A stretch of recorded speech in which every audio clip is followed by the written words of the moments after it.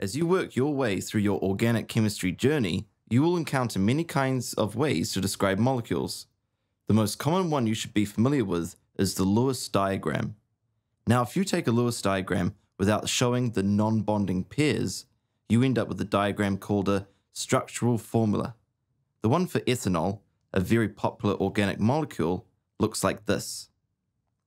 These diagrams very clearly show the structure of the molecule, but they can get quite big and complicated, so for simplicity, a molecular formula can be used instead. This shows the number of each type of atom in the molecule.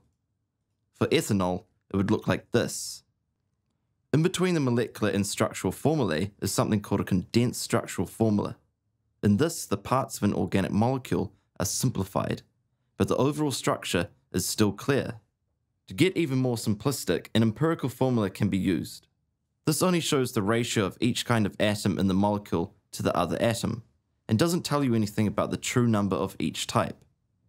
No matter how much we simplify down the drawing of an organic compound, it's never going to be efficient to draw the whole thing in an exam answer.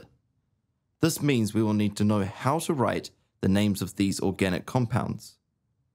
The most important thing to understand is that all organic names are made up of a prefix and a suffix.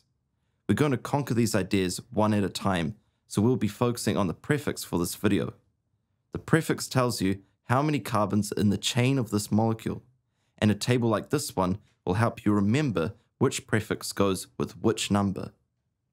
But what is a primary chain, and how do we come up with this number? We simply find the longest continuous chain of connected carbons. This chain is allowed to turn corners, but must never branch off.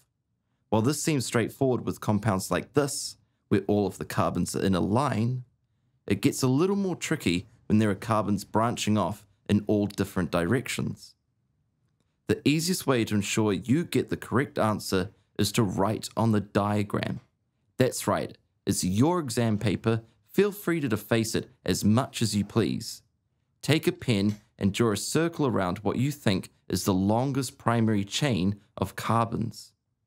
Now, if there was a possibility of a second chain, count out the carbons and see which one wins.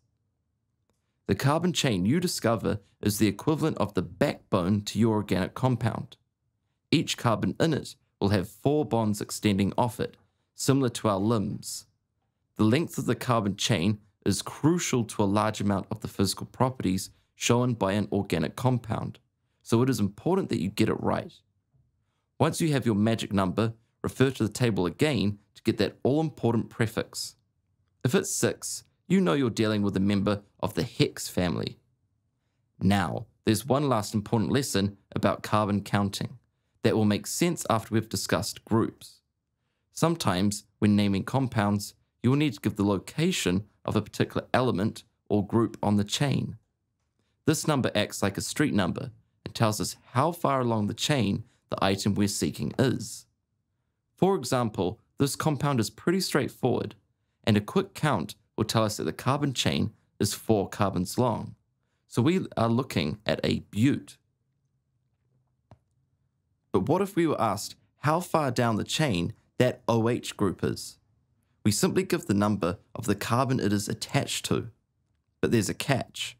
We want to give the smallest number possible, which means numbering the carbons from the closest side to the OH group.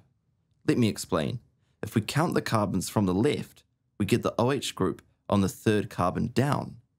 But count from the right, and it's suddenly on the 2nd. So which do we pick? For the sake of simplicity, we always choose the smallest number out of the 2. So the OH group is on the 2nd carbon. For more information on what this number is actually useful for, refer to our videos on alcohols and groups.